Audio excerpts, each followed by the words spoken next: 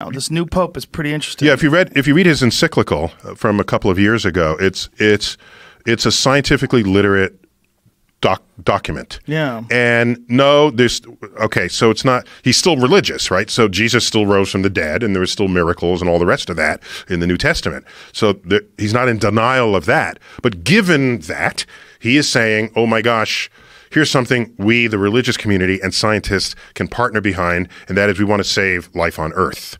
And so we have to be better shepherds of what is going on this Earth. And one of them is we don't want to flood low-lying countries in this